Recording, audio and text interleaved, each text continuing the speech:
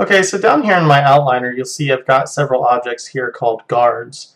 And if I turn their visibility on, for instance, you see this one here. And so this was just a simple kind of shape that I made to protect the marble from falling off once it starts going around. And you can see my camera. So basically what I did was I created these guards here and set them up strategically, and then add passive and made sure their physics type was set to mesh, and then made sure the render icon next to their name was not checkmarked so that it wouldn't render.